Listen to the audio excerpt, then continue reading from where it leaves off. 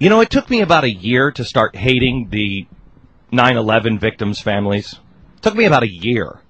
And I had such compassion for them, and I really, I wanted to help them, and I was behind, let's give them money, let's get started, all of this stuff. And I really didn't, all the 3,000 victims' families, I don't hate all of them. I hate probably about 10 of them. But when I see, 9/11 victim family, on television or whatever, I'm just like, oh, shut up. I'm so sick of them because they're always complaining, and we did our best for them.